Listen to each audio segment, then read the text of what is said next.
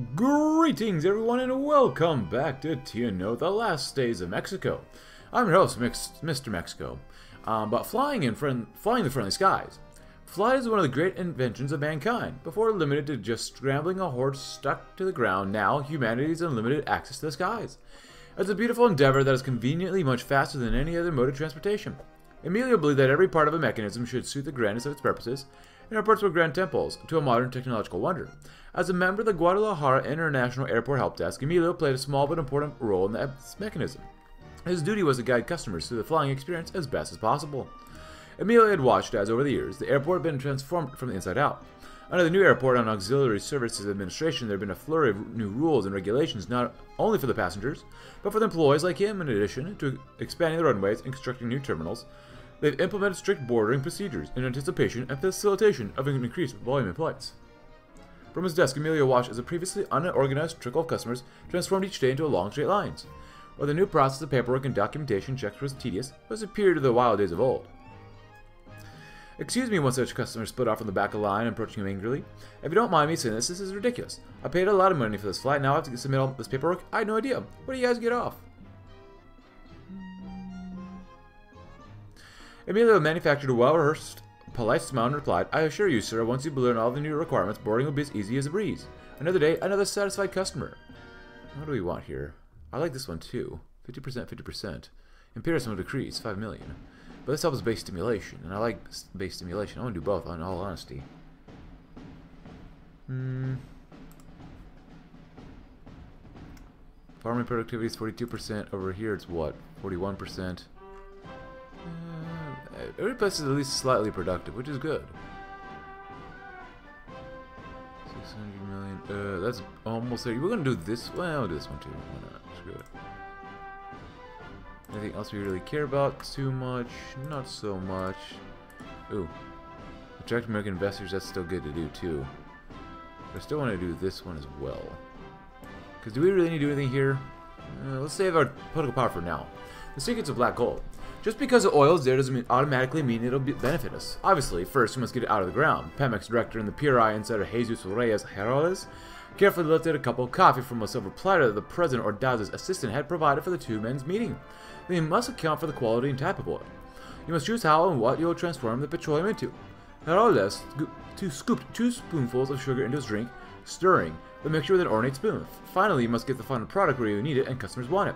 Gasoline is only useful when you put it into a car after all. Heroles took a satisfying sip of his drink, enjoying the rich flavors. It's all worth it, but the whole process is complicated and gets more complicated every year. That's why we need the Mexican Petroleum Institute to perform, so we can stay on top of the market. I understand that well enough. Do you already have somebody in mind to head the Institute, Jesus? Ordaz slowly served his coffee before drinking it. Straight black, no need for frivolities. Let the coffee serve him, not the other way around. It's kind of like me. He must be someone who knows his role. You must understand this is not a charity nor some purely academic affair. The IMP is to be an organ of the PRI and exist to improve the Mexican economy, no more nor less. I know just the man. Heroles placed down his cup and slid over an enclosed dossier to the president. He tapped the saucer nearby, or nervously. Usually one for calm civility, Heroles was excited. This organization was his brainchild and he believed his research would greatly improve Pemex operations. Javier Barros Sierra, a very talented engineer and administrator. An academic too. Ordaz kept a firm grasp of his coffee as he studied the dossier. I just hope he's up for the job. I don't need a flake in my administration. You need to ensure its commitment. Anything can be bought or sold for the right oil. In the city of Tehuantepec. In the city of Tehuantepec, in the state of Oaxaca, there's recently been a very fortunate discovery. A new major reserve of petroleum has been found, which could raise our oil production to 177 million barrels by the start of the next decade. There can be no doubt about it. This is a great opportunity. Effective immediately, the IMP and Pemex must expand all needed resources and begin drilling and properly exploiting this resource. We simply cannot waste any time. Money trees. Agriculture. Where's peasant loyalty? Industrial loyalty is good. Peasant loyalty, we can harm quite a bit. And the loyal bulwark, peasant loyalty will increase. I kind of don't mind doing this one. Farming productivity goes up by 1% more loyalty from peasants. It doesn't mean very much. We do money trees. I want to get this one here too. Modernize Pemex first. Pemex Petróleos Mexicanos as one of the greatest successes of the Institutional Revolutionary Party. Its founding was one of the most masterful decisions made by the exalted President Lázaro Cárdenas. But just like with the success of Lopez Mateos, more can be done to build up this great legacy. Pemex must be modernized and its focus widened so it can exploit natural gas and create petrochemicals. By the decree of President Ordaz, Pemex will be massively expanded to exploit the discovered reserves and continue the great works of the industrialization of these United Mexican States. Finishing the job. Oh, that's not good. The fires of the ancient, or the Socialist Revolution, provided a fitting backdrop for the trial of Arturo Gamiz. Vast plumes of smoke erupted from the Jimenez liquor distillery, and men were joined by countless smaller streams as peasants burned the sheets of debt that Caciques had forced on them. Out of Las Caudillo of Cebadilla and his quartered men had surrounded to Salvador Gaetan's column, the peasants had surged straight for those supposed records, those lies. The bounty of the Jimenez cellar endowed the proceedings with a carnivalesque atmosphere. GPG members would take turns swigging tequila and keep guns trained to the Caudillos and their disarmed goons. Rural police turned revolutionaries would hurl abuse at Ibarra and Rascon between bites of carnes asada.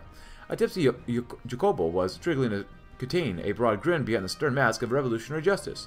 Emilio Rascon barked Mayor Salomon Gaetan, "You're hereby charged with robbery, kidnapping, assault, of the killing of Pepe Martinez, and exploitation of the good people of Cebadilla. What say the people to these charges?" A resounding cry went up in air, and Arturo nodded, convicted and sentenced to death by firing squad. Jesus Fernandez and Pablo Gomez led a shaking Rascon, still clutching his wounded arm, to the side of the distillery. Maria and an assortment of his former tenants trailed eagerly behind, holding a clutch of borrowed firearms. The ragtag fusillade that followed almost equipped Salomon shot Florentino Ibarra. And that's why I kept my political power here. They do not need cooperation. What could have been? Oh, look at that. Ernesto Churtu stared out of his office window at the people milling about the Zocalo. Watching scenes of urban activity used to be pleasant, but now he felt a deep melancholy. These people in the city were no longer his. "I finished sorting through your files," said a secretary from the doorway. "Do you mind, or do you need help packing up the things in here?" "No, thank you, I'll handle it." In truth, Earl Churtu had barely started packing. His mind was elsewhere. He didn't regret blowing up at the president. Ordaz was a fool, and a so-called promotion didn't interest Earl Churtu in the slightest. Yet after nearly 13 years in charge of the federal district, he was prepared to say goodbye. His desk was strewn with documents, plans for beautiful new parks, for boulevards lined with flower beds, and for countless other public works. There was a whole file and infrastructure that could reduce traffic without the need for that infernal metro. With his departure, none of it would ever see the light of day. As he reflected on his long tenure, he realized that the title Iron Regent had been misleading. He had wielded immense power only when the president supported him. Now the president wanted him gone, and his ambitions had shattered like glass. With the final sigh, he began collecting his things. Well, what do you expect when you piss off the president?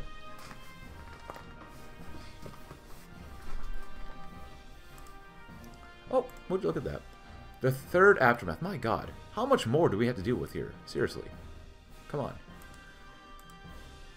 So, target is 20 and 10. 20 and 10. So this is okay. We still want to intimidate union members. I don't know if we can get that much command power, maybe. A warning. Madrazo didn't know what to expect when he and Laura Ortega were called into the president's office. When he saw Ordaz's face contort in frustration, he knew it couldn't be good. "I got a call from Governor Praxedes Guinar Duran this morning," Ordaz began coldly.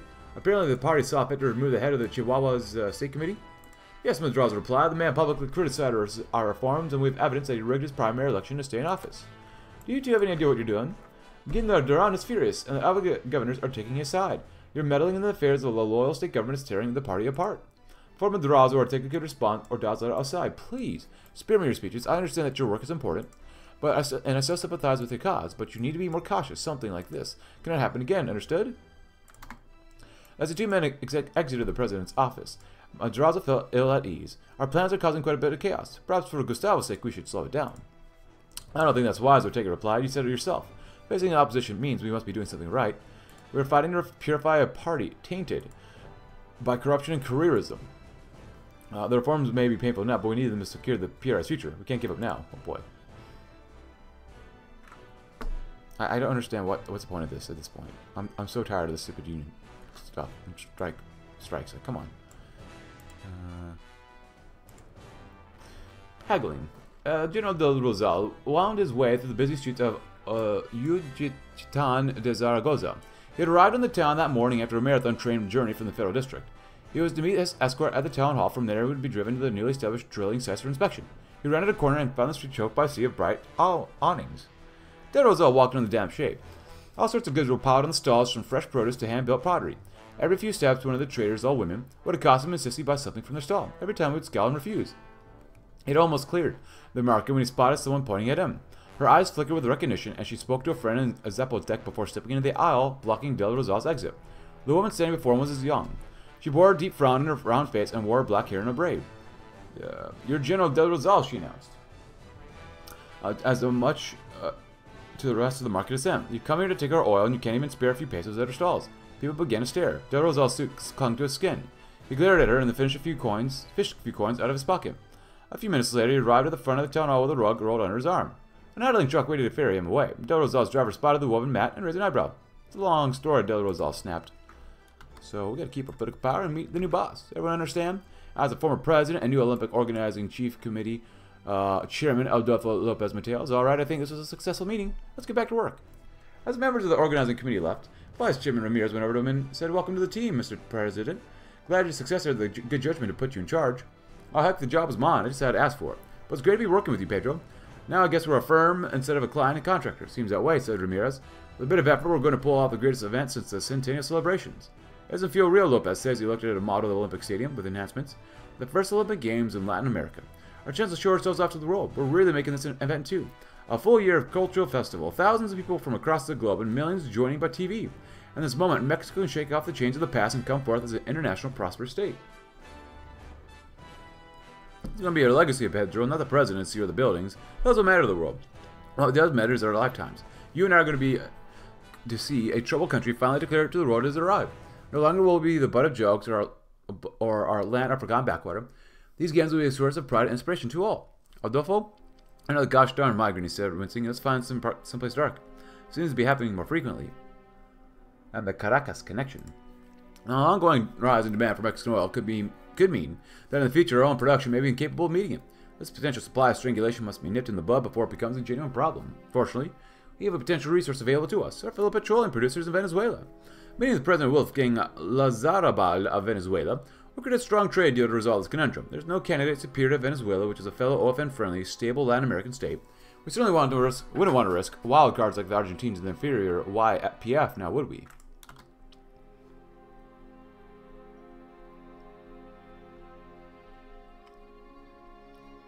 Opportunity knocks twice. It's these university students, Jesus. They think the world owes them everything. All they have to do is demand it. Can you imagine writing like this when we were kids? Pemex director Jesus Reyes Herales, her prospective IMP head Javier Barros, and Sierra's tiny laugh through his worn phone headset. The two men were discussing the recent National Autonomous Autonomous University of Mexico student strike. But the good kids, I appreciate their passion, even if it can be misplaced at times. That's definitely something to watch, Javier. It's a shame that the rector had to resign. I suppose that's what you get for not being able to control your students. With his free hand, Herales took a sip of his coffee. He jerked the cup away from his mouth cold. He had waited too long and had wasted a perfectly good drink. He sat the coffee down on his desk next to some building plans. There was a long pause before Sierra began speaking again. Jesus, the UNAM's governing board, they called me yesterday. They offered me a job director. I'm sorry, but I'm going to take it. I appreciate you thinking of me for the IMP job. Another pause weighed heavily on the conversation before Herales was able to respond. He held his tongue in silence to regain his composure. If Sierra could see him, he would not be able to hide his anger so well. Congratulations, Sierra. I'm sure you'll make a great leader for those kids. Listen, I gotta go. Speak with you soon. Wow, the deficit's really bad now. Before Sierra could respond, Herales slammed down his phone receiver. The force knocked over his coffee cup, ruining his IMP plans. Herales sighed, took a beat, and then returned to work. He pulled open a cabinet drawer filled with files he thought he wouldn't have to read again. Within these names, it would have to be the next IMP Director General. Man, I can't speak. I'm sorry, guys. I just cannot speak in this episode. University director is too safe of a job for such a man. And this is what we want to mobilize the DFS too. A case of fraud. Ooh. As the second round of primary elections draw to a close, the state of Sinaloa delivered some unexpected results. Every state official, including those to be corrupt and widely unpopular, won their elections.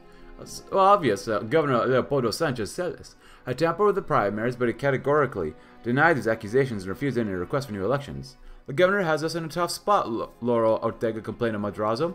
His meddling has made a mockery of his primary system, but without the cooperation of any state officials, we're powerless in Sinaloa. Madrazo frowned. We're not powerless, we have options. If he refuses to work with the National Executive Committee, we can pay him back in kind. I'm just worried about the party's stability. The president told us to be cautious, remember? If we choose to fight back, it'll be a massive escalation. Well, Carlos Ortega replied, consider the alternative. If Sanchez gets away with blatant rigging, then our primary elections are fatally compromised. Before long, every governor will be doing the same thing. What's the point of our reforms if we're not willing to fight for them? For a moment, Madrazo's frown deepened, and his face became stern. You're right. Sanchez has crossed the line and still may face the consequences. The pure eye will pull out of Sinaloa completely. We'll cut off all financial aid and federal assistance until he accepts our demands for new elections. The decisive struggle is at hand. Loyalty will increase, but as well cronyism. Recognize hard work. Loyalty will decrease, which you don't like. Criticize criminal activities.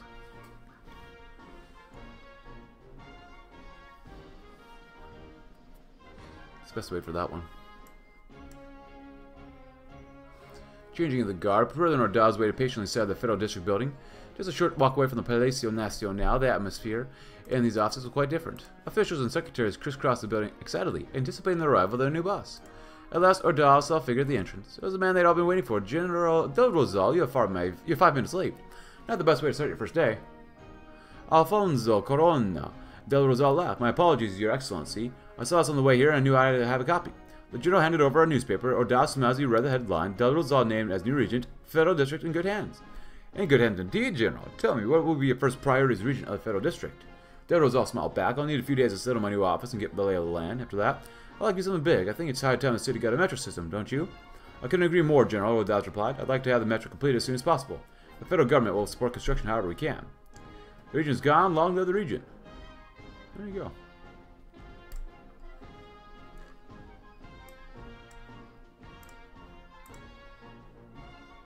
How much debt do we have? We have so much. Cancun project? Yeah, I'd love to do this one. Maybe I should have done that before. New electricity plant. So we gotta do something else other than that. How much money do we have to spend? 40, 4 million, 50 million. Either one of these two, doesn't matter. Let's go with that one. I'm also waiting for Ejitos because we need that political power pretty badly, actually. This is so stupid. So stupid. Roughnecks. Benito hiked to the edge of a forest of oil derricks where the sulfuric stench lessened. The muscles in his arms throbbed and his back ached. That half-hour break for lunch was a godsend. Benito found his bunkhouse, one of about 20 low rectangular buildings on the edge of the worksite. On the current common areas, workers crowded around an aluminum folding table. They were grumbling about Ordaz's moves to expand and modernize Pemex. I don't see the problem, Benito cut in, running a filthy hand through his wavy hair as he removed his hard hat. Getting in new equipment will save lives. And make our work heck of a lot easier. And if half the planned expansions go through, we'll never be out of a job again. Benito was met with stony glares. I'll give the kid a break, Enrique said. He was the oldest man there in his late 40s, still strong, but age was gaining on him. He wasn't there in 58. What happened in 58? We went on strike with the railway workers. Ordaz didn't even try to negotiate. That son of a gun marched soldiers into the oil fields and train depots. Dragged their leaders out to La Converi. God knows what happened to them after that. Silence gripped the bunkhouse. Enrique's eyes fixed on something very far away. Benito couldn't understand. They all hoped he would never have to. You know what? I need political power. Oh, it's going to hurt our death, so we do get more growth. Just a little bit more. But I needed that. We have to have that political power. This is so stupid. When is this going to be done? I'm honestly annoyed at this point. It's not fun anymore. Come on. How many more times do we have to do this? I should just kill them all. God, I could be such a good leader someday. Let's see. Cash crops such as pineapples, bananas, cacao, mangoes, and vanilla are the future of agriculture. They're as close as reality can get to pesos growing on plants and trees. Their profitability, arising from how in demand they are in foreign markets, help them bring in large amounts of money to the economy and therefore massively increases tax revenue as they're permitted to proliferate. Though the CNC and farmers will likely complain, we'll do this for the good of Mexico, we'll promote cash crops. No, more than economics. The ballroom of the Ministry of Economy and Finance in Caracas buzzed with activity. A reception lined with all sorts of cuisine from all around the Caribbean and Mexico, as well as a full array of drinks and activities, was prepared. The undersecretary was chatting with the staff when the door opened, signifying the arrival of the Mexican ambassador. Luis Rodriguez, you finally made it. Glad to have you here. The two traveled down the line, talking to one another as they put food on the plates. Rodriguez complimented the setup. You guys have outdone yourself here. Thanks for having us. The trade deal was a pleasure to sign. Of course, sir, we figured this wasn't only about the trade deal, but a celebration of all of our mutual achievements in the recent past. I sat down with the ambassador digging into his meal and reminiscing. How about that Trujillo, huh? Laughter spread across the table. Thank God we got the guy, and after being through the Spanish Republican refugees in the fall of France, it felt good to finally get back at the fascists. Hopefully, with acts like this, we can shift the tide back towards liberty. Felt good over here, too. As we got that. 14 days. That's going to take forever to do. Decrease by 1. That's not good enough. I want 3. Release raise decree. Deadlock. Furthermore, the salaries of doctors and residents interns shall be raised by 7%. The room exploded into chaos. The chairman of the AMMM folded the letter and placed it back into the envelope. It would give them time to weigh their options before a decision was made. Somewhere in the turmoil, Dr. Celino beamed. Her family and Leon would never know want or hunger. She turned to Emilio, a young intern from the federal district she had met during the previous work stoppage. Is this wonderful? I can't believe it. We won. She pulled him into a tight hug before realizing he did not share her joy. It's more about than just paying now, Dr. Celino, Emilio retorted. We need to keep the strike going until they recognize our union if we want to keep any of the gains we've made. Dr. Celino's smile faded. We need to be willing to negotiate, Emilio. So just roll over and take their offer? We need to guarantee fair representation in the future. We won't have any representation of our dowsings. We'll never be satisfied, Dr. Celino snapped. The meeting's adjourned. No decision has been made. Of course. For the love of God, we got other things to deal with than this. A cyclone's fury. Uh-oh. While his standoff with Governor Sanchez Celis was heating up, Carlos Madrazo visited Jalisco to speak at a rally. His face was worn and tired, but his eyes blazed with energy and fury that had made him famous. The PRI was a part of the Mexican Revolution, or so we claim. If it ever was a revolutionary party, then the time was come and gone. Gasps of shock echoed throughout the audience. Madrazo continued becoming more animated by the second. The PRI has lost touch with the political realities of modern Mexico. On the local and state level, corruption runs rampant, turning swaths of the country into petty fiefdoms. Social causes, the like of the plight of the peasantry, are being neglected. The crowd was electrified, feeling the truth of every word. The porters in attendance could hardly believe their luck. Here was the president of the PRI openly denouncing his own party. This would certainly be front-page news. This refusal to accept political reality is no accident. The PRI is full of careers from the rank and file to the very top. My fight to rid the party of these corrosive forces hasn't been easy. I've been slandered, insulted, and opposed at every turn, but I'll not stop fighting. No matter how much they try to get rid of me, I'll continue to build a better PRI for the party, nation, and for you, the people. As the audience erupted into cheers, Madrazo savored the moment. He didn't yet appreciate how explosive his speech had been, or how dire the consequences would be. Passion is important, but so is tact. And an assignment assigned to Argentina. Somehow, despite repeated defeats, humiliations, corruptions, and corrections, that clique of Japanophile technocrats under Salinas still haunts the government under the Ordaz administration. This should not be permitted to continue. It's best to find a way to simultaneously elevate and castrate this threat. Let us assign Salinas and his allies to political dead-end postings in the deep south of the country, far away from the usual base of power. Though their skills will be of great economic utility, they'll never be able to profit from them politically. They'll learn firsthand from the meaning of the dictum, responsibility without power, the prerogative of the eunuch throughout the ages. Oh, look at that.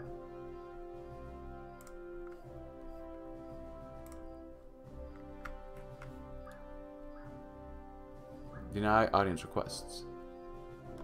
Really, it's the interns we gotta focus on. This sucks, but I mean, we have to do what we have to do, but reaction. It's easy to mock teachers and students from the comfortable office of Governor Guillermo Duran. The GPG's letter mocked Paraxedes Guillermo Duran from the Herald. The communist words mocked him from the Diario. A veined hand hoisted that office telephone to his pale lips. Soon they would mock him no more. It is easy to send soldiers to die, just like you did during your revolution, and blotches of dark blood sprouted, like blackberries amidst the gray dirt of Las Moras. The 52nd Infantry Battalion was scattered after Jacopo lured them away into an ambush by Arturo Galmiz in the bulk of the column. But this blood wasn't the soldiers, it was James. It was Tomas's, it was Maria's. What is difficult, Governor, is to take up arms. The boom of the shotgun sounded again. Its companion echoed a second later. First, the flimsy barn wall of Las Aguilas ranch was ripped through, and then Wilfredo was centimeters away from Salvador Gaetan's left shoulder. Shotguns remained silent thereafter, hit by Pablo Gomez's men from behind the farmhouse. But after a few wretched gasps, silence proclaimed Wilfredo as well. Come to the Sierra. The mountains were cool at night, the campfire was quieter, sparser. Arturo, Jacobo, and their comrades drank to more victories for the GPG, for the Socialist Revolution, for the working people of Mexico. But the mezcal tasted like blood in their mouths. And stop us. West African Alliance, huh? Trickle down agriculture. On a mountainside, Egito and Veracruz, local farmers take a break from the hard work for lunch. Using logs and crates as tables and chairs, they share bits of food to make a meal. The tree canopy above protects them from the beating sun, but provides little reprieve from the sweltering heat. The humidity which cultivates the greenery around them is also the source of their sweat. The men and women ate without conversation, the sound of chewing and swaying leaves, accompanied by a battered radio singing garbled ballads. The meal is interrupted by the arrival of a sputtering truck up the steep road. Good afternoon, a man steps out of the passenger side of the now parked truck.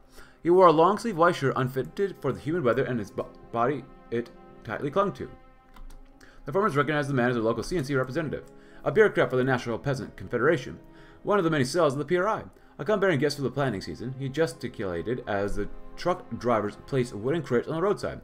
Their weight caused them to sink into the ground below. They had pineapple seeds. You can't leave this here. There's a warehouse up the road you can deliver it to. One of the peasants stood up and inspected the first crate of the growing stack of identical boxes. Pineapples? We have no idea how to grow pineapples. You can learn. The bureaucrat motioned for the unloading to continue, but we'll provide info on how to grow them properly shortly. But I recommend planting them as soon as possible. I hear that pineapples have a long gestation period. How about to get you in your truck and leave before I gave you something to gestate, you vowed hog? The farmer yelled, chasing the bureaucrat back to his truck. The CNC is supposed to work for us, not the other way around. Passing up our concerns, not handing down orders. Farmers plant seeds they do not choose for profits they will not see. Whatever. In 26 days? Well, third aftermath? Are you fricking kidding me? Yeah, no, this has gone on for too long. Seriously. If we did the other way, I mean, come on. It should be easier than this.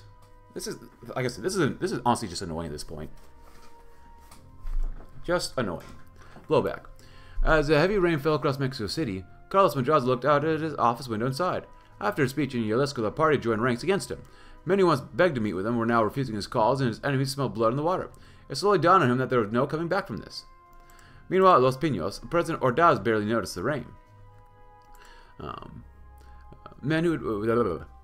His eyes were glued to the transcript of Madrazo's recent speech. As he read further, his grip on the paper tightened, his eyes bulged and sweat rolled down his face. Madrazo had always been a hothead, but this was completely unacceptable. Ordaz thought back to the Aleutian crisis, and how he derailed negotiations by playing into the U.S.'s hands. That one mistake, one momentary lapse in judgment, had nearly destroyed his relationship with Lopez Mateos, and now here he was, faced with a subordinate who constantly exercised poor judgment, defied the president's orders, and threatened the stability of the nation. How could he place his trust in a man like that? He couldn't. With the realization came clarity.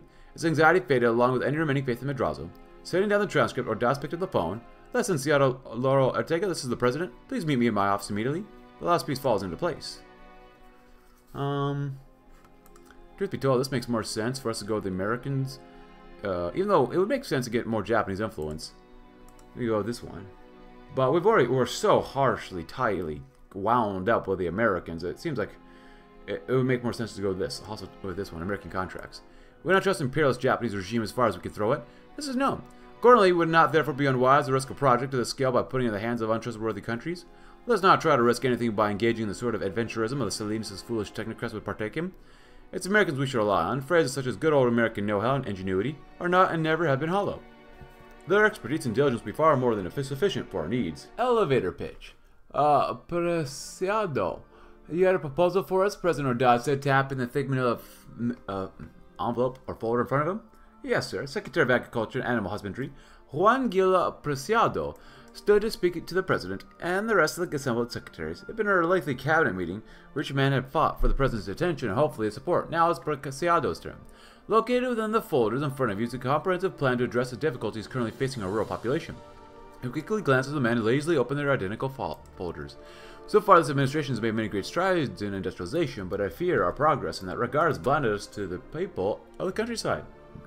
With some key investment and a renewed focus on agriculture, I believe we can reverse many of the persistent troubles our large rural population faces.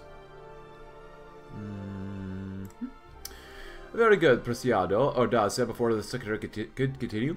He opened the first page of the file and skimmed it. Of course, Ordaz already read the program's key proposals. He wouldn't allow such an extensive government program to be presented to his cabinet without at least some prior approval, whether the Preciado knew it or not. I appreciate the hard work you and your team have put in the matter. Ordaz closed the folder, ending his consideration. The rest of the men followed suit with a wave of folding paper. I will leave this with my team and will decide whether or not to implement it as written. Ordaz concluded the topic by handing the papers off to a nearby system. Preciado remained standing. All eyes were on him. Despite all the notes and data he had labored to prepare for this meeting, the discussion was now closed. All he could muster was a thank you, sir, before sitting again. The peasants can solve their own problems. If there's a fourth strike, I'm done, man. I am straight up done. This has just gone on too long. Loyalty would decrease. Well, definitely don't want that one. Honestly, I don't think we need to do too much here to get three more, but up to 20, so we should be okay. Should be? God, I hope so. Just desserts. To the Licenciado Raul Salinas Lozano. Ordaz's pen practically flew across the page. His mouth twisted into a vicious smile. He'd been waiting for this moment for a long, long time. In light of your many years of service, it is my pleasure to announce your assignment. Since the inauguration, Lopez Mateo has been urging Ordaz to be magnanimous towards Salinas. The man's a talented economist, he said over and over. I know he won't be in your cabinet, but you should keep him around in some capacity. As a special advisor to the governor of Yucatan, effective immediately. Ordaz felt otherwise. For years, Salinas had sabotaged him, slandered him, and tried to steal the presidency out from under him. Such a man could not be allowed to hold power, any real power. Every day he spent in the capital made Ordaz's stomach churn and burn. Good luck and safe travels, President Gustavo Diaz Ordaz. As he picked up the finish letter, Ordaz nearly let out a roar of triumph. The snake would be banished at last. Salinas and his technocrats were finished. Their schemes broken forever. Woe to the vanquished. Oh, and there goes that. Oh, look at all that political power we get from all this stuff now. You know, I'm not even going to do anything yet, because we have to see what type of other garbage we have to do with here. Bowing out, Aurelio Salinas Lozano sat in his office alone, working late in the evening. He looked around at the room's expensive furnishings, felt the soft leather of his chair and the finish of the hardwood desk. In front of him, spoiling the mood, was a letter from President Ordaz. This new assignment was ridiculous. Did Ordaz seriously expect him to give up his life in the capital for some mud hut in the Yucatan, just because he had been ordered to? If so, the new president was far duller than he'd ever imagined. He opened his desk and pulled out a new document, an application for a professorship at UNAM, one of the many universities that would be eager to add him to their faculty. Going back to academia was never part of the plan, but with Ordaz trying to send him into exile was the best option available. And he reminded himself, most likely, a temporary setback. After Ordaz's sexennial, there would be other presidents, men who didn't just bury their heads in the sand, and men with vision who would seek Salinas' counsel. He might even have another shot at the presidency. Father asked his eldest son, Raul, Carlos and I are going to the movies. Would you like to join us? No, thank you. I'm a bit busy at the moment. Have a good time. As his son turned to leave, Salinas' thoughts drifted towards another possibility. Even if he never managed to achieve his grand ambitions, he might be able to mold the next generation of leaders. May they succeed where I failed. Mateos' dream. More political power. Building slots. Practical realities. Well, if you're going to do this, please go ahead, because we're going to go with Mateos' dream. President Lopez Mateos poured blood, sweat, and tears into securing the Mexican bid for the Olympics. Aside from strengthening the prosperity of the Mexican people and preserving the welfare of the institutional revolution, the Olympic bid was his greatest work, and the one in which he took the most pride in. It was Lopez Mateos' dream to accomplish a successful Olympics in this country. Well, uphold that dream. For all that he had done for Mexico, for the party, for the President Ordaz, personally, we owe him that much, at least. Hostile takeover. Fukuda. We leisurely walked down the avenue on his way back to work. After lunch, the route to and from his favorite cafe led directly past an enormous construction site. It would eventually become one of the avenues of the Olympic Games. Over the course of the past year, he had seen to it from a brazen or barren field of churned earth to something halfway recognizing as a stadium. Today was an especially busy day. A fleet of long-nosed semi-trucks idled on the street. Their flatbed trailers carried huge tracked cranes. An American foreman barked orders to the operators as they were unloaded one by one. Fukuda furrowed his brow.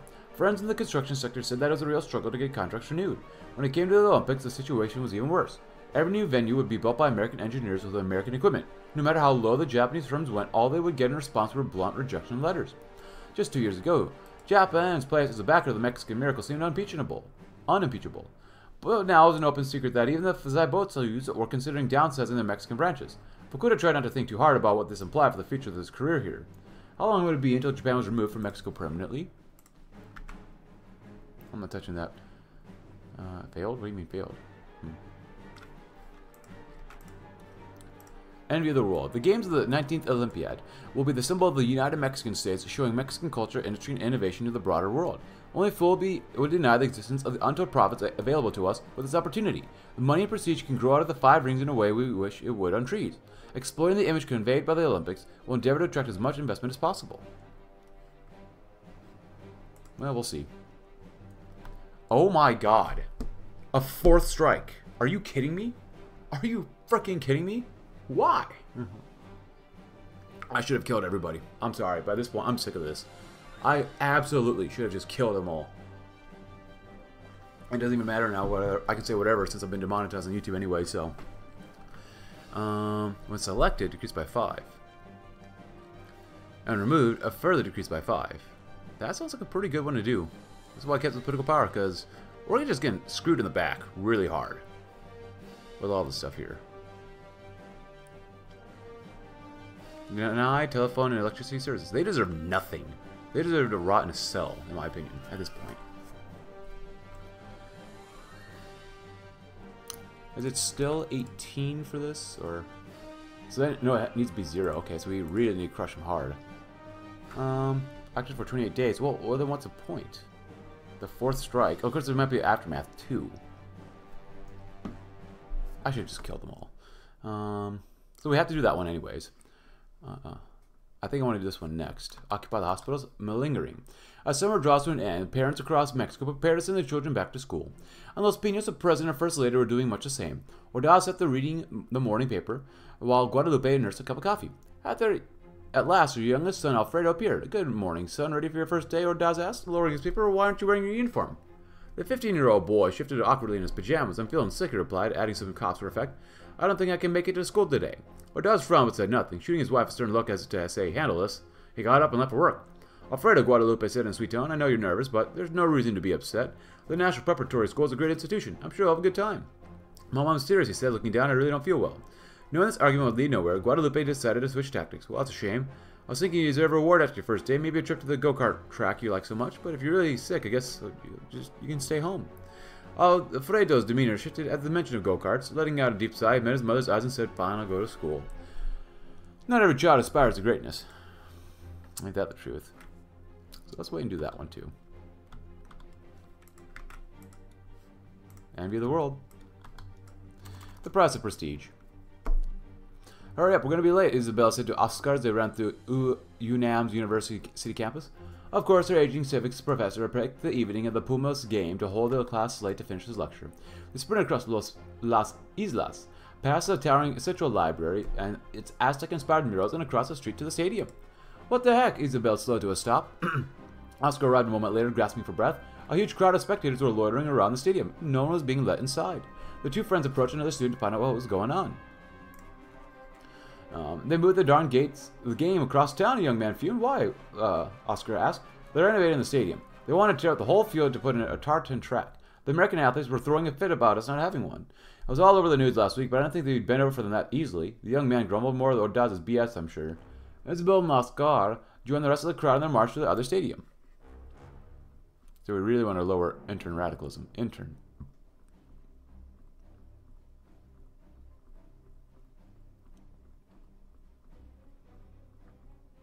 That's interesting. 5. That's not bad. 5 for both. That's not worth it as much. This one's good to do. Yeah, no, this is such a waste. The Melchor Ocampo report. A quantitative beauty lies in front of the president's eyes. A chart projected onto the entire wall, detailing the inner workings of Indo-Pacific trade, imports and export volumes, tariffs information, the kinds of goods traded, piracy locations, along with numbers abound. The president's eyes were drawn in a new addition on the center right side, however, a middle-ized top of the name of Melchor Ocampo. As you can see, Your Excellency, the growth targets for a new port have been met. The industry and commerce official drew his guest's attention towards the number on the right side of the screen. Have they been exceeded? No. It faces stiff competition from other ports in the region, particularly from the established American ports in the region, like on the west coast and from the U.S. Islands in the Pacific. The official tiptoes around his words, cautionary tariffs are proving to be a roadblock to further foreign investment.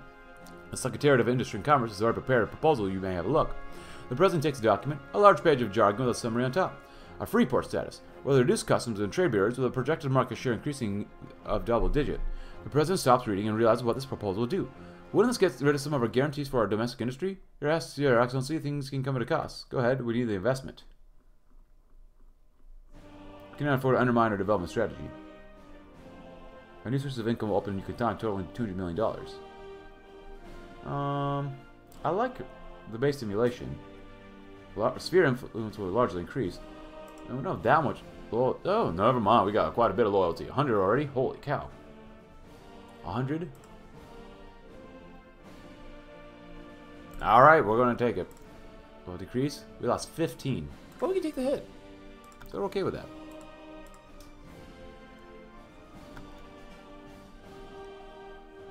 Use last resort. So stupid. Dimming light. Mild concessions. Showcase good doctors. We actually might need this too, maybe. In 21 days. Yeah, at this point, the game is... This stuff is just set up to screw us over anyway, so... Secretary Campos Salas, Lopez Mateo said, looking up from the map in front of him. What do I owe the pleasure? Campos Salas smiled nervously. Apologies, Your Excellency. I was in the neighborhood and I wanted to check on the Olympic Committee's work. I just hope I'm not intruding.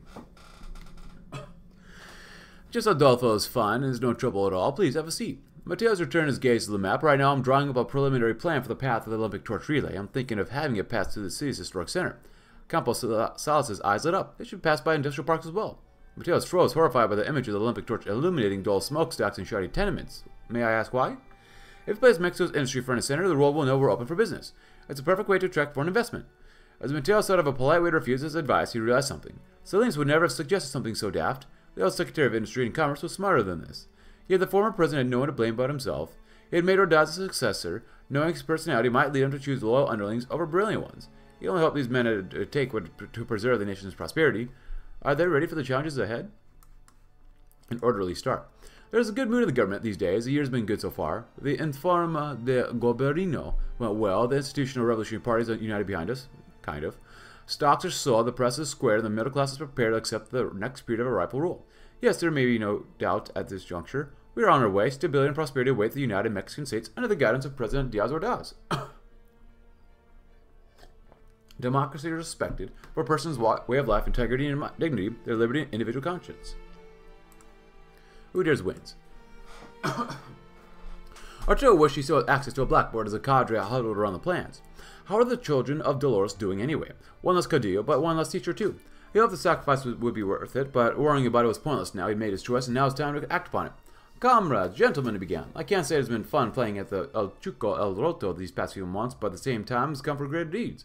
The armies may be deployed against us, but little word is spread outside the hills of the Sierra Madre. How can we emulate the successes of the 26th of the July movement if we have no 26th of July of our own? Fortunately, we have found the perfect target for such an operation. In 7 days' time, the barracks of Madero shall be our own Moncada, and Sierra Madre shall soon be our Sierra Mastra. Some of the guerrillas cheer, but many others remain silent. But comrade, how are we going to fight as a whole garrison? The state's already crawling with soldiers as is, and sure, Moncada was a propaganda victory eventually, but Castro failed to take the barracks, and 60 rebels died, more than the amount of people we have in total. Arturo smiled. I was hoping you asked me that. You see, Castro's mistake was that he started the Peasants' War after the raid, where we've done the reverse. As our army friends are a little too busy looking for us to guard their own turf, a little birdie told me that they've only have a skeleton crew left inside, them, and a ton of useful weapons and equipment. Don't worry, comrade, I'm not sending us off to die. Now who's with me? All the men cheered.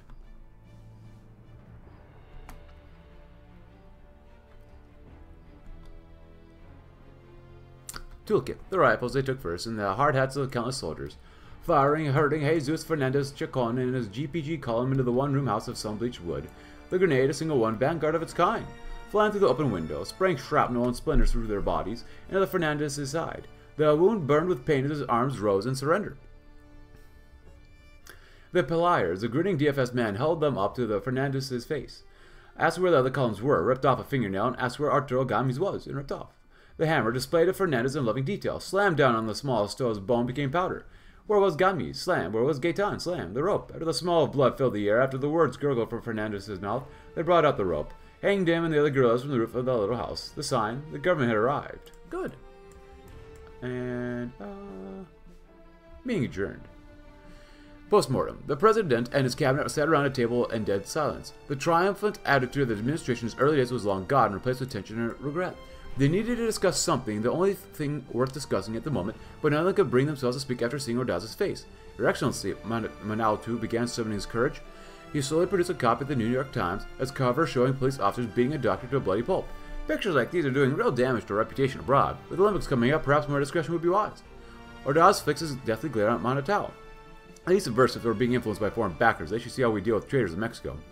Manautu immediately climbed up. The rest of the cabinet remained frozen, unsure how to respond. After another long silence, Del Rosal rose to confront Ordaz. Your Excellency, I believe this crackdown has been a misstep. I understand the reasoning behind it, and if it were carried out in the early stages of the strikes, it probably would have succeeded. But the doctors have garnered national attention and significant public support. It'll take some time to undo the damage.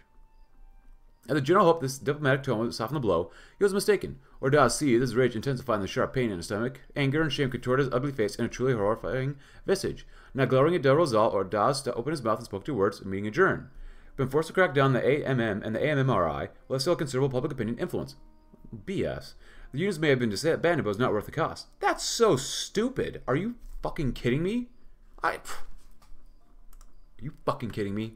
With all this crap that we had to do with this? Wow, this does not leave a good taste in my mouth. Jesus Christ. The raid on Madera Barracks. The 1700, September 22nd. We'll meet you at the barracks. Column 2 and 3 will cut off any reinforcements of the rail line and be available for opportunistic attacks on the rear during your assault. from Arturo El Salvador Gaetan. Darn this rain, but there's no turning back. Pablo, Salvador, and Jacobo getting the columns to the barracks. Storm or no storm. We'll keep marching and attack on schedule. They'll be there. Arturo Gamis. On the 23rd. Surrender, you're surrounded. Surrender. Arturo Gamis, column 1, initiating the attack. Get to the rail line. Get to the rail and get down. There's a whole battalion in there. There by the rail, trains got them lit up. There's only 15 other GPG guys. Open fire. Now go me, get the heck off me. Arturo's down there. We can't. From Jacobo Gamis. No, we can't. All you do is give the governor another corpse to parade around. Your brother's dead, my brother's dead. We can keep the revolution they fought for alive, but if you die here today, but not if you die today, call them to retreat. Says Salvador Gaetan. I'll take half the column and regroup with column 3, saw them fleeing west. Other half can pick up the reinforcements in Cibadilla, then head south. Make for the Durango border. Can you lead them, Jacobo? For Arturo's sake, I have to. Are you kidding me? Why? An early start, attack on Madera barracks. Oh my god. Well, time to kill everybody. I'm sick of this. Early yesterday, column of the insurgent Grupo Popular Guerrillero, or GPG, assaulted the army barracks near Ciudad Madera, Chihuahua. The soldiers within bravely fought back, resulting in complete victory with very limited casualties for the army. All the attackers, including the terrorist leader Arturo Gamis, were killed in the fighting. The DFS and the Secretary of Defense have announced a joint operation to bring the other cells of the GPG to justice. One attack on a federal base is unprecedented since the Cristero War. The citizens of Mexico can rest assured that a government will stop these bloodthirsty communists from terrorizing our nation. Oh. September 23rd, 1965, a date to remember. A matter of honor. Are we meant to sit around and tolerate this? The raid on the Sierra barracks is nothing less than a humiliation. The first attack on federal army base since the end of the Cristero War. This cannot be permitted to continue. There is nothing less than an insult against the honor of the President of the Republic himself. The raid is a gauntlet thrown in Ordaz's face. This cannot be borne. This will not be borne. Let the Mexican people be our witness. Treason and rebellion will be crushed. The law must be enforced at all costs. Anarchy cannot and will not be permitted. The dirty war's begun. Okay, so we might have another one after this. So with this stuff, I'm done with you. I'm so fucking done with this. It's not funny. You know, I tried to negotiate with them early on, and they said nothing. So next time we do this, if I do this again, I'm going to kill them off as fast and early as I can. Broken apart. The judge's papery skin stretched sickeningly over his gaunt face as he spoke. It seemed that at any moment it would be sloughed off to reveal his true form. A smiling devil that delighted in torment? No, Lupita had never seen any expression on the old guy's face other than a stern glare. The creature on the bench, staring down at her, was not one capable of empathy or any emotion other than paternal fury. Oh, good, it destroyed her political power too. You and your accomplices have spent months conducting inflammatory demonstrations, disturbing public order, and attempting to spread your insurgent labor movement across the nation. For the crime of social dissolution, you'll be sentenced to 6 years in prison. The order on Lupita receded away from her. It felt like she was watching the courtroom through binoculars from somewhere in the back of her skull. She wanted to scream or cry or do something, anything. No noise escaped her mouth. She blinked back tears. Cameras flashed as policemen approached the defendant's table. Anger surged in the gallery. The judge slammed the gavel on the bench. The only sound left were the sobs from her parents. The policeman shepherded Lupita out of the room. The tears fell from her face, staining the carpet as she left. Well, we're going to really get a lot of imperiousness, aren't we? Discipline's virtue. Now it is the human nature to be born with a fondness for profit. Indulging this leads to contention and strife, for the sense of modesty and yielding with which one was born disappears. One is born with feelings of envy and hate, and by indulging these, one is led into banditry and theft, so that the sense of loyalty and good faith with which he was born disappears. Public protests in today's Mexico are done by the disloyal, those who indulge in contention and envy for their own pleasure. Rather than working for the benefit of Mexico, these fools and traitors are content to attack it. Worse yet, they draw inspiration from the so-called martyrs of the GPG. Well, if for them no further tolerance, legal punishments for those traitors immediately will be increased. Retaliation. I love that we can't do anything. Anyway, debt crisis too. Are you kidding me? It seems like this is just coming all undone now at this point. This maybe was not worth doing. So, yeah. So what happens if we have a debt crisis? Retaliation. Diaz Ordaz's hands never shook so violently while writing a legal document. It was 3 a.m., but he had yet to leave the presidential office. A person that commits a crime of social dissolution will be sentenced to a term of at least 5 years and will be released on disenfranchisement, or to be released disenfranchised for at least 1 year. The pencil fell to the table. Humiliation and anger suffused him. Just thinking about these guerrilla scum enraged him beyond belief. He could not even mention their acronym without feeling the strongest impulse towards blind rage he had ever felt. These communist scum, how could they have escaped his notice as Secretary of the Interior? He had connections to the DFS. How they screwed up like this? What sort of incompetence had been taking place on his watch that this could have happened? Who was to blame? Who? And how did they dare to humiliate him after he became president? Detract from his rightful rule, his governance over the Mexican state, in so brazen of a manner? They could only have led outside assistance. But what subhuman did it? How did they do it? Who was responsible? Who? The president's brain was rolling under the pressure of exhaustion and paranoia. Though the word who, when associated with wild flights of thought, had overwhelmed his stream of consciousness, he still scratched out his work and rewrote the draft, harsher this time. A person that commits a crime of social disillusion will be sentenced to a term of at least 10 years and will be released and be disenfranchised for at least 10 years. They depart further and further from getting under control and think they're right not to stop. It's bedtime. Our work was clearly insufficient. The doctors were sent back to their hospitals, but their treason emboldened other groups of protesters. Now the universities are empty as their students go out and engage in the exact same sort of protest that medics did before them. They're attempting to form student unions and negotiate with the universities and the government on how preposterous it is. By decree of the government and by a directive to the Ministry of Education, the attempts by subversives to destabilize Mexican educational institutions by engaging in anti-government activities must be strangled. Curfews and protest bans will be mandated. To enforce those protections, police and grenadiers will be deployed as well as was done in the hospitals. Will not see any pressure that's illegal or inconvenient. So we're screwed out of all this. Great, thank you so much. Resolution of peasant subversion in Chihuahua. Pursuant to the directions led by the executive power and DFS leadership, we have worked with the state police forces in the state of Chihuahua to restore order and stability in the aftermath of the raid by communist subversives on the Madera Army Barracks. Most recently, we retook control of the Sabadilla area in the aftermath of a concurrent occupation of the region by communists. The communists having long since departed after massacring the local landowners and their families, we found mainly peasants that colluded with them. These peasants, in a long-shot attempt to hide their subversion, have, one and all, said they had merely joined with the communist rebels in order to burn the records of unjustly excessive debts they claimed to have owed to the local Caciques. Applying physical force liberally where needed, we have taken these peasant subversives into custody and are currently interrogating them in the Chihuahua Police Headquarters and in the DFS offices in the region. We'll provide updates on any pertinent information that comes up. Very respectfully, Command of the DFS office in Chihuahua, Colonel Simeon Anzotegui Dominguez. Forward to the President immediately, please. It's bedtime and restrict the reformists. Though it galls the government to admit it, and it hurts our does to think of it, we must face facts. The CEM presidency of Carlos Madrazo was developed in a manner not necessarily to our advantage. Ha! That man goes further than we wanted him to, and does not pay heed to our requests. We have to thwart his chaotic projects, lest the continued survival of the institutional revolutionary party be called into question. These anti-corruption efforts of Madrazo's, they have to be contained. Nothing is wrong with them in principle. The issue is that they are collapsing the PRI. What sort of successful anti-corruption measure involves picking fights with governors and anything that moves as a pulse and wears a PRI pin? Who holds primary so chaotic as to make a flower war look peaceful? Madrazo needs to move on from the CEN before he goes so far he'll even regret it. Escalation. Peasant violence in Chiapas. Recent reports have been brought to us that anti-Cacique protest by peasants in the state of Chiapas has gone violent. The most recent manifestation of this form of dissension took the form of an attack on a particularly hated Cacique's plantation. After repeated apparent conflicts between the Cacique and tenants, his property was looted and then torched. The majority of our information on the situation is not up to DFS standards. We can only certifiably confirm that the Cacique's property was attacked and burned down, and that his workers suffered numerous injuries. The Cacique is now obsessively insisting that there is a threat of socialist revolt in the area, but we are still unclear on what precisely motivated the peasants to act. We have already arrested some of the ringleaders of the specific incident that has been described above, and are keeping a close eye on the broader situation in order to ensure the preservation of order. However, since we have only the unreliable words of the Cacique as proof of any incipient socialist insurgency in the state of siege may be questionable at this stage. Despite this assessment, the suppression of insurrectionism in all its forms and remains our highest priority. We await instructions on the next course of action. Forward to the President immediately. Colonel, we'll take no chances. The army will be sent in. Even the appearance of peasant subversion must be eliminated. The walls are falling in. Stenography, professional note-taking, shorthand writing, layouts of keyboards, decoding shorthand, secretarial etiquette. Day in and day out, the secretarial course would continue. It was not onerous, but it was surely tedious. One night too much was consumed. Camila watched in dismay as the last bus from the university to her home drove away. She'd have to walk home. Dad's going to lose his mind at me for missing that curfew of his if I don't end getting mugged on the way back, she thought. Ooh, look at this. More loyalty is always nice.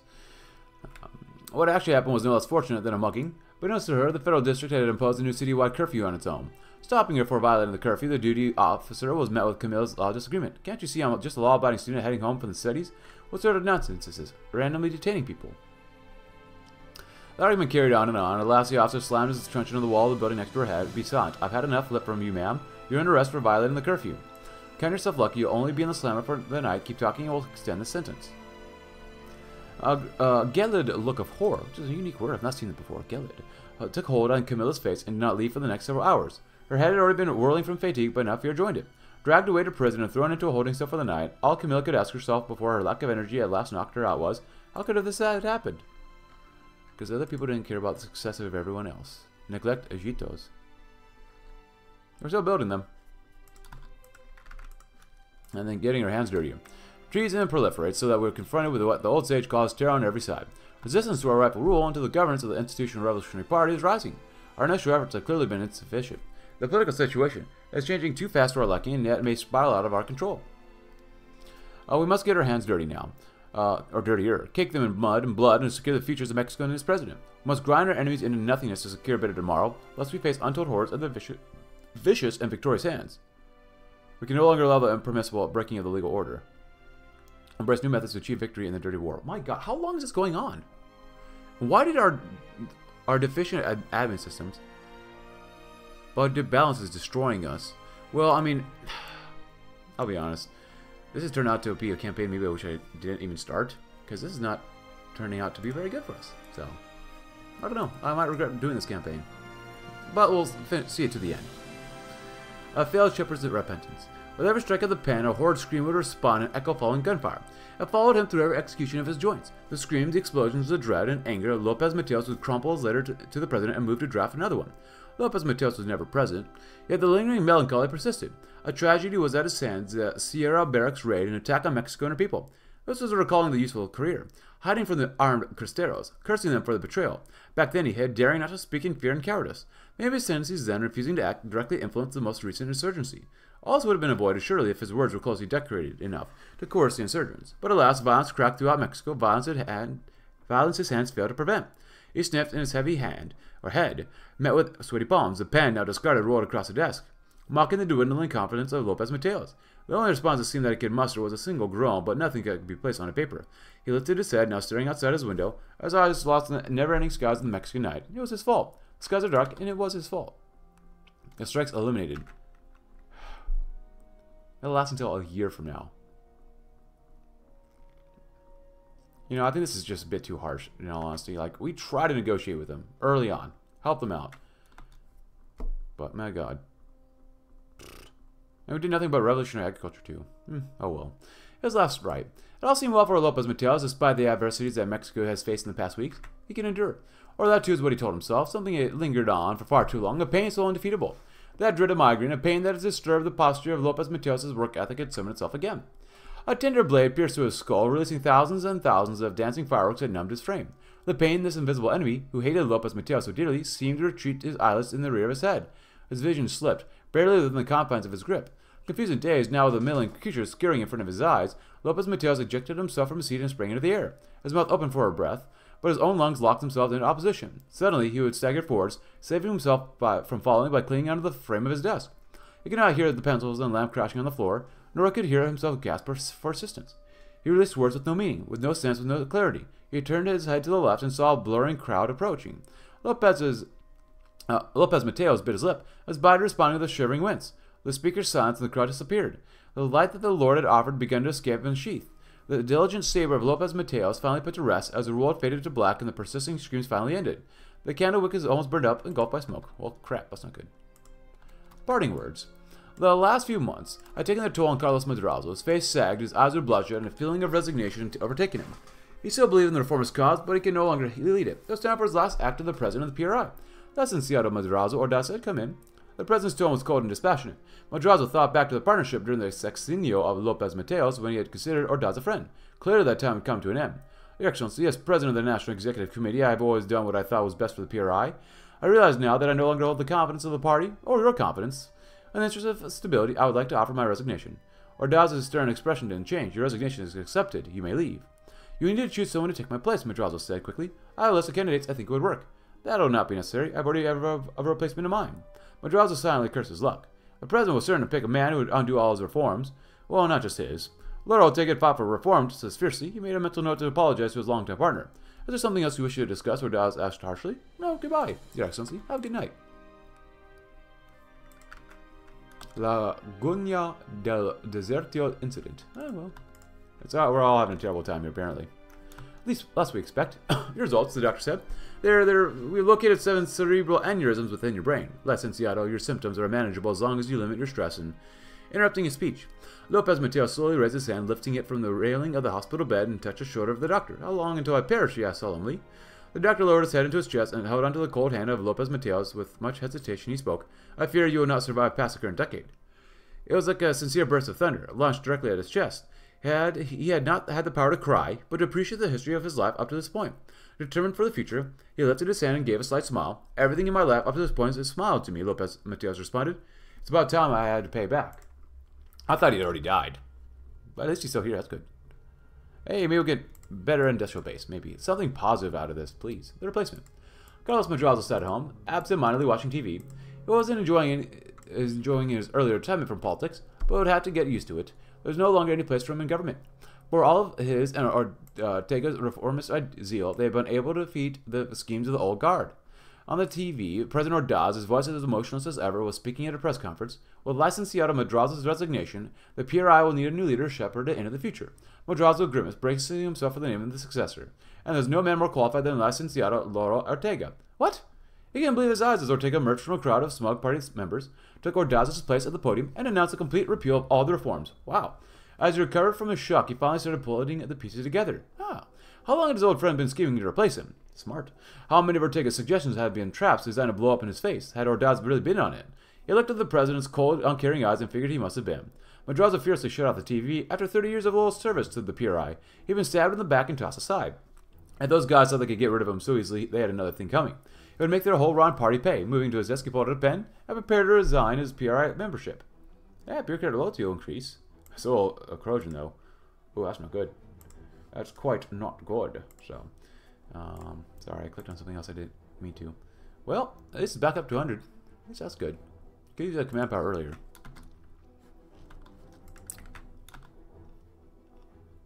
Yeah, 50%, that's good. A harrowing revelation. Ordaz patiently sat next to Lopez Mateo, holding his cold and tender hand. In a rare moment of sympathy, Ordaz felt shaken when receiving the news of Lopez Mateos' diagnosis. They say I shall not live for many years following this one, Lopez Mateos frowned. I must solemnly report. Every depressing word that he spoke sent shockwaves down the spine of Ordaz. The world was a grimacing place, and Lopez Mateos had been one of the few soothing hands to reach out to him. With the sun setting behind him, their hearts fell together, whispering, his last friend and last protection destroyed. Politics are rough, I'm sure you're aware, and I fear that I must remove myself from that world. Ordaz responded calmly, I understand. I really do. Promise me that you'll regularly notify me of your condition as the days go on. Of course, Ordaz, of course. They both smiled. It was a little reassuring, but Ordaz still felt lonely, abandoned. Politics are rough, that is sure, and it seems that around every corner there's opposition. One by one, those who Ordaz held dearly disappear. The stars shine no longer. And we have restraint, we've got all sorts of things. I hate this. Like, we had to choose Tamtax because the game literally does not give us enough political power. So we destroyed how much political power we can get for a momentary time. Oh, man. It teaches me a lesson, never play Mexico. Madeira's Martyrs. On September 22nd, the flash of recognition in the young man's eyes would have brought Salvatore Gaetan's sidearm to his temple. Only Kakekyu thugs, federal soldiers, and the darn DFS knew his face, knew his name. Now his skills crumpling to his feet, begging to accompany the former GPG commander's ragged band. He said he was ready to give his life for the new revolution, as Arturo Gomez had at Madeira, to overthrow the landowners and the party of brutal liars, and to break the haciendas apart so that at last, real Mexicans could take their promised land. Socialism, Cuba, and all the right sounds poured from his mouth between gasping breaths and tears. All Gaetan said in response was, do you have a gun? Asked an unarmed Jacobo Gomez, hundreds of kilometers south. His listener, the wizened old man whose cramped kitchen this was, nodded and limped to the adjoining bedroom. Moments later, he returned, proffering an ancient but proudly polished Mauser. Jacobo began to thank him, but the veteran waved his hand. It's from Torreon, he explained, and it's yours now. Finish what we couldn't. The GPG lost a battle, but has won countless hearts. The report. Oh, look at this. Ooh. Recoil coiling up. The cabinet chamber was empty, as was normal for the immediate aftermath of a regular cabinet session on a Friday afternoon. Only Alfonso Corona del Rosal and Emilio Martinez Manauto remained behind. Facing what they both knew was a greater threat, they visibly represented the repressive urge to snap at each other. Yes, things are finally starting to blow over, but I'll be remiss to feel anything better about things without that being the case, Manauto. Del Rosal sighed and shook his head. Manauto nodded. You're right. You'd be right there, Del Rosal. Dead right. I didn't know Ordaz could degenerate into such a rage-fueled paranoiac. The friend I've respected, the most rational person I know, overreacting so viciously to such a minor event? He's back to normal. We can't let him run wild like that. No, you're right there, Manalto. If we let him run wild, it'd be the Porfiriato all over again. At this point, Del Rosal looked Manalto directly in the eyes. You know what I think about the succession if Ordaz kills over tomorrow? I also know what you think, and you know that we disagree. We both think we'd be better than each other, but I believe we have one major thing to agree on, regardless of who takes over. Go on, Manalto responded. The scoundrel Echeverria can't be let any closer to power than he is. You and I both know how he preyed on Ordaz's fears for his own game. Who knows what interest that opportunistic parasite really serves? He has to be stopped. Nodding, Manalto leaned back in his chair. I completely agree. Echeverria has to be snipped in the butt before he makes Gustavo suffer any more than he already has. And that's what we're going to do, you and I. The shadow stalks the court, dribbling poison in the monarch's eager ear. You know, this crap seems to be going on all the time. It's Mexico, I guess, you know. First it was like Madrazo and all them conspired to make sure Salinas didn't do well. You know, this is Mexico. The report. The 5th day today. The 5th. Fernando Gutierrez Barrios read the report, skimmed the body, wrenched open the file cabinet, and dropped the report into the bristling manila folder labeled Oaxaca. But the metal drawer did not slide closed with his typical forceful push. Oaxaca and his bulging brethren in Guerrero, Puebla, Sonora, and Chiapas had jammed the once smooth mechanism. His cold eyes stared for a moment, then Gutierrez returned to his desk where he arranged for his jet black typewriter. Its clack soon punctured from the silent air. Federal District, fundamental challenge to the state authority and proposed response.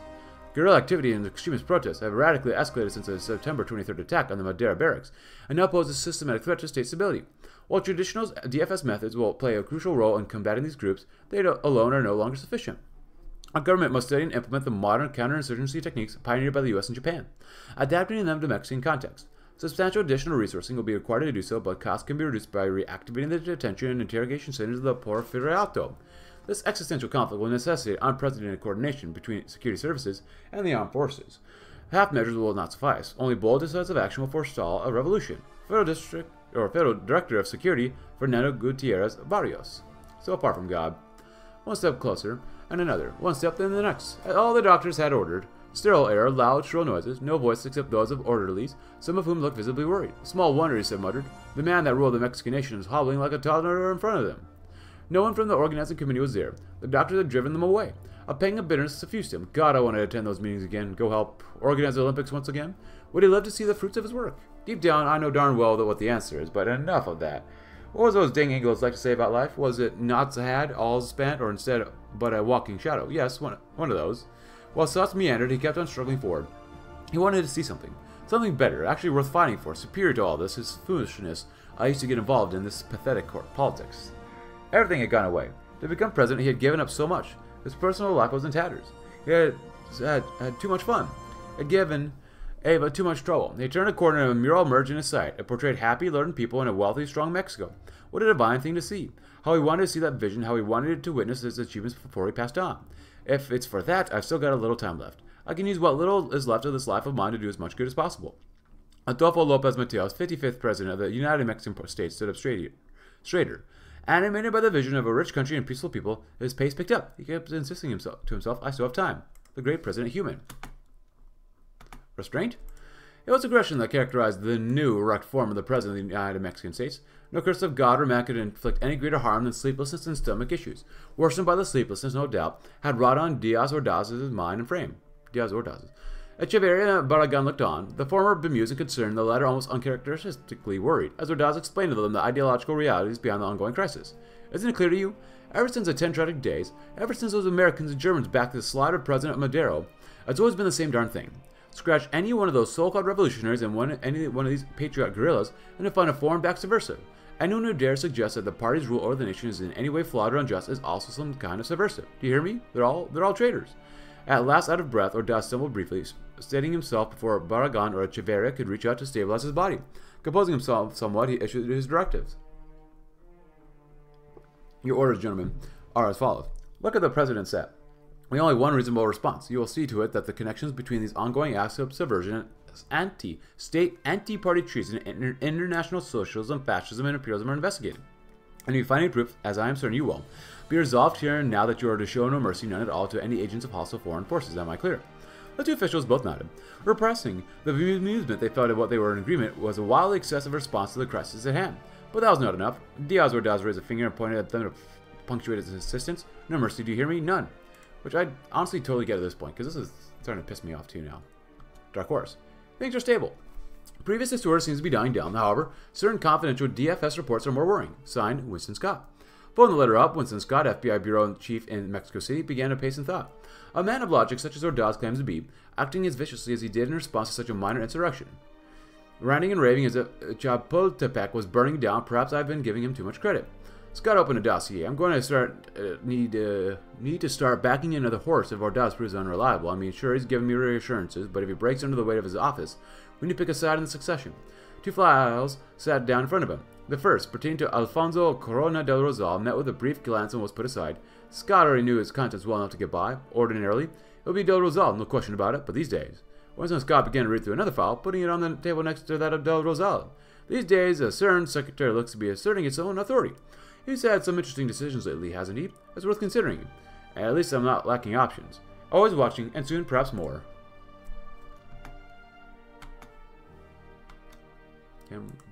Hello? Regional Democrats in Southeast and Southwest. We are writing to you urgently for the sake of the revolution and the party itself. Our regions of the Southwest, Michoacan and Guerrero, have been under great strain since counter-revolutionaries levied recent and unfounded corruption allegations against the local PRI elements, resulting in numerous withdrawals from the investors. Our states are in dire need of wealth, and without your financial aid, we cannot continue any major projects in the region. Without these efforts, from road construction to the tourism attraction, the states will remain isolated from the rest of Mexico and the world. With your permission, we pledge to uphold the highest standards of transparency and accountability in the use of these funds. We will ensure that every peso is used to meet our citizens' needs, and will provide regular, detailed reports on the progress and impact of our projects. Enough will tell Campos to sort this out. Wow, that's really bad. Relief is not the answer to ill discipline. Well, Chiapas has always been firmly an agricultural state, and as such has always been one that is critically dependent on harvest to provide for the people. We're afraid to say that this year's harvest has been poor and have replaced our state budget, and thus our citizens in jeopardy. Our administration has prided itself on the cautious and careful use of funds. Still, our region's dependency on the crops has left us with no other choice. Without your direct intervention, we cannot guarantee that the state will not continue to slide in its ill fortune and destitution. I urge you to consider our people's future. This is incredibly stupid. I'm sorry, but this is so stupid. I did not overgo the budget here. I'm more than certain I did not overgo it at all.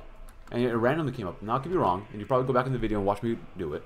But I'm more than certain I did not go over the budget for any of these places. It just seems random, and I can see why this guy's losing it. I'm losing it.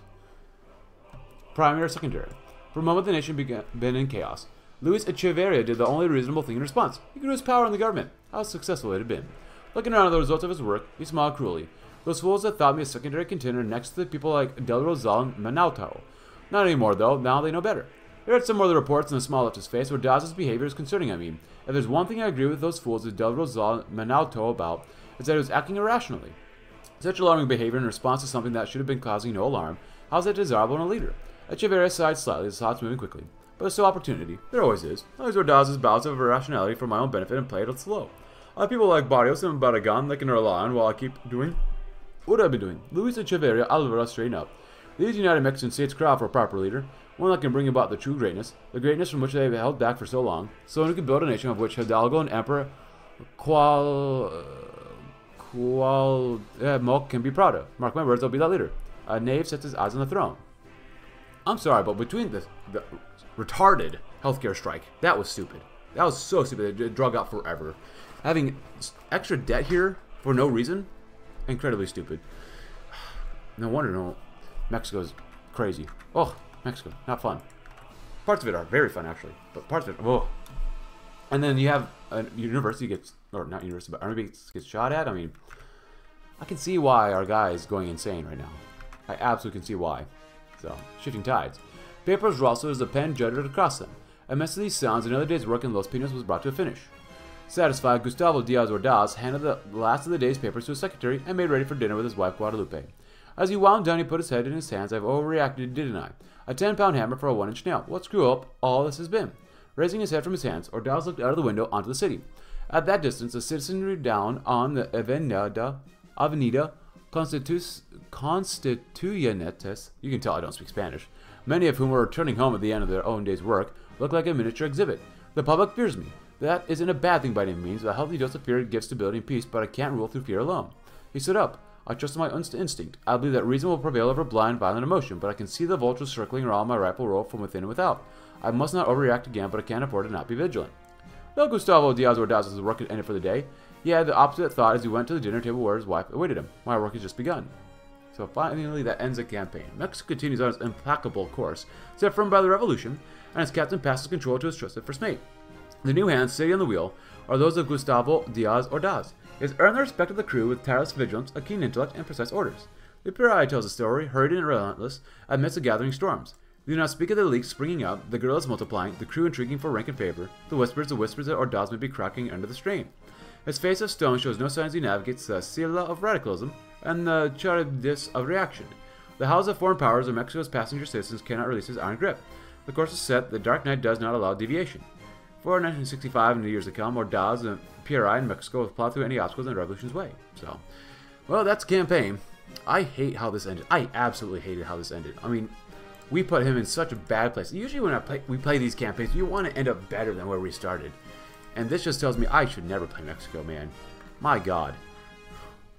All the crap we had to deal with at the end, it just started crumbling. Mexico just started crumbling under us at the end. And we had to greatly increase our deficit just to have enough political power. If we could tweak a few things here and there, I don't know if the devs are watching. I'm sure actually one or two of them might be, but just from my opinion, from what I've seen, at the end, we need a little bit more political power or something here, just so that we don't have to do temporary tax cuts to destroy us, so that we can get enough to help put down the healthcare crisis, which honestly lasted too long. But maybe I made the wrong choices. Maybe there are other choices we could have made to alleviate that, because that really pissed me off so much. It's not fucking funny. You know, dealing with all those doctor strikes, even though we tried to negotiate with them, they didn't lower their steam at all. That made no sense to me. But next time now, if I ever do Mexico again, I know for a fact that I have to kill every last doctor in Mexico, apparently. Every single last one of them. And interns. Mostly the interns, I guess. But, you know, whatever, it's Mexico. This stuff was... I like the GUI. The GUI for the Mexican Miracle, I thought it was really fantastic. At the end, though, I don't understand how we got more debt, because I was pretty good about watching the debt levels eventually, because we did have the issue earlier on in the campaign about it, about having too much debt, and we reduced it, which was great. But I don't know why we had two places that had too much debt, which kind of made me irate as well. You know, it's a story in the end. Ordaz is getting set up to be killed off later. Unfortunately, Lopez Mateos wasn't having a good time either. He could die before the Olympics. I love the idea of Mexico hosting the Olympics and making Mexico a greater place. I don't know. The story was fine. I thought it was good. The TNO writers are pretty good about doing all this stuff. Just some of the small little things, and they all added up to really piss me off at the end here. It really made me kind of go off the deep rails. So I apologize for that. But Mexico has a lot of potential, just like all of TNO does. And the devs have done generally a pretty good job, so... I apologize for raging earlier, but man, it really fucking pissed me off earlier. But regardless, if you enjoy the campaign, please let me know your thoughts down below. Maybe consider leaving a like, subscribe if you're new. Check out my Discord link in the description below, and I'll see you tomorrow in another campaign. Thanks for watching, and have a great rest of your day.